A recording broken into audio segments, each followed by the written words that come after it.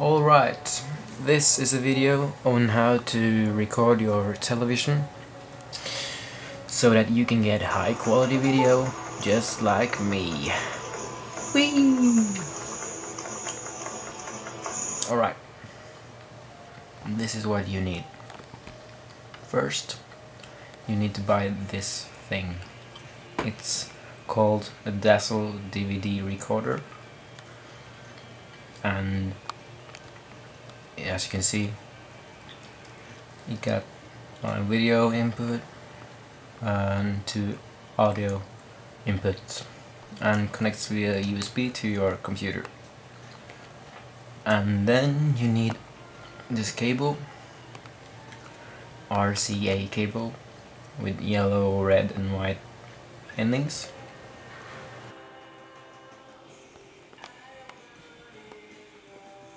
And finally, you need 3 RCA splitters.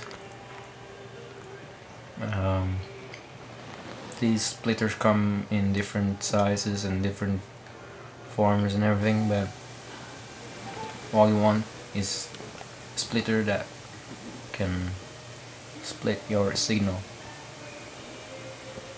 And you can see these parts can go together, and you can plug it into your RCA cables just to split the signal.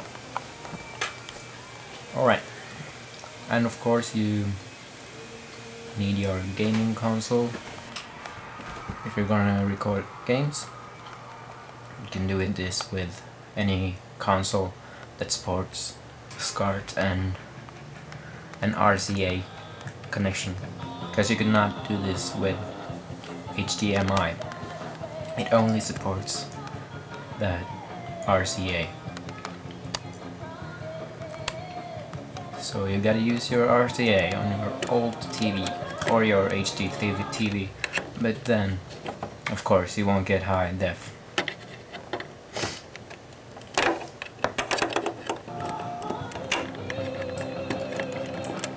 Alright. Now, when you get your Dazzle DVD recorder, you're gonna want to install the software that came with it, because you'll need it to record later. So it's gonna look a bit different when you first install it, but it's just the same as mine. Alright.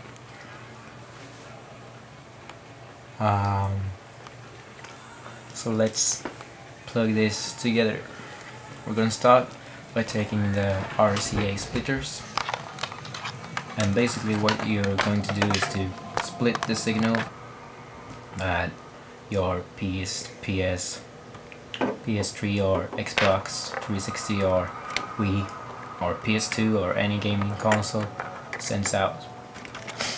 So, and we're gonna start by replacing the inputs here on your TV with the splitters, and you gotta remember what color you're putting them into, because when you got this first one, that's the yellow one, you're gonna need to find your yellow RCA cable from your console and plug it in.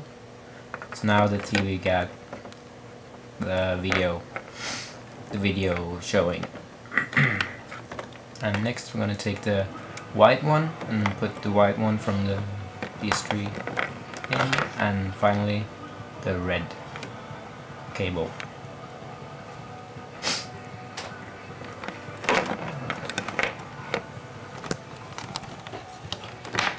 Alright, so now it should look something like this. You got RCA, yellow, white and red. This first one is the yellow, goes into the yellow and leaves one open, and the white one goes into the white one and got one spot open. And also finally the red into the red and leaving one spot open for your RCA cable. Alright, so let's get the RCA cable.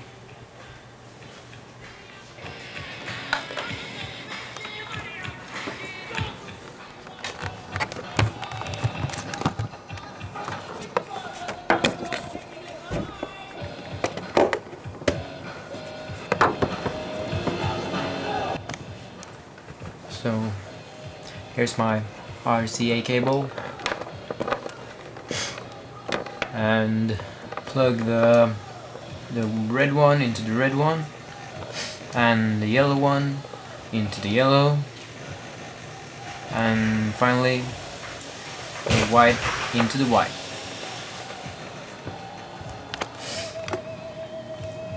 Now it looks something like this. The right cords are to the PS3 and the left to the dazzle or to your RCA cable, and they all go into your TV card.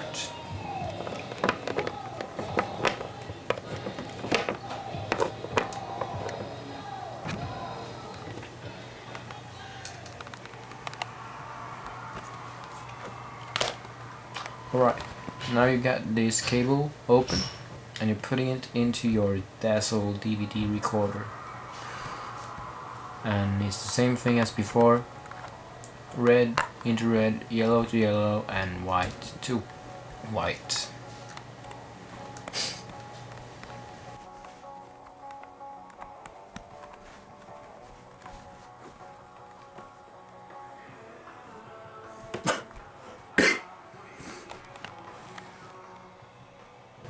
So now what you gotta do is take your USB plug and plug it into your computer.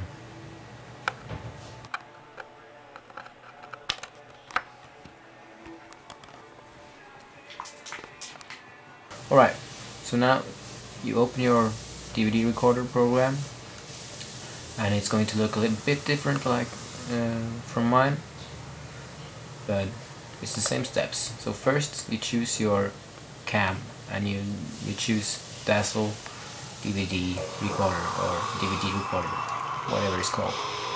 And if it shows up and you're hearing the sound from your TV, it means that you wired it correctly, and if not, then you should go back and try plugging it in again. Alright, and when you choose your DVD burner, you gotta select a folder and not DVD burner, but a folder. Save it to your desktop or whatever. I've already saved something to my desktop, so I couldn't do that. So I'm just going to save it to another folder now. And next step, DVD menus. No, you don't want any of that, so just click no. And final step is to select your quality. Just select best. I'm always recording with the best quality, and hit OK. So once you've done that, and once you've completed your recording, you might want to edit it, because you're gonna get a weird file out of your recording. So you gotta import it into Windows Movie Maker, which I'm assuming you're using. I'm using my Mac to edit videos, but I'm just gonna go through how to use Windows Movie Maker in this video. So you gotta click File, Import Medium or whatever, and this one is important. Select all files down here, all files. When you've selected all files, you go into that folder where you saved your video, and you gotta select the biggest file, often named something like that, and hit import. Now it's going to import.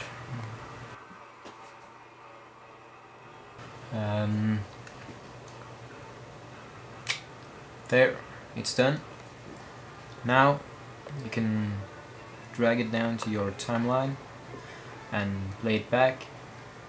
Turn up the volume, and as you can see, everything is working perfectly.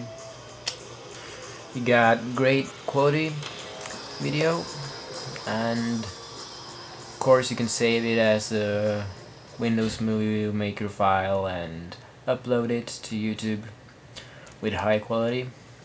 So hope you do that. See ya.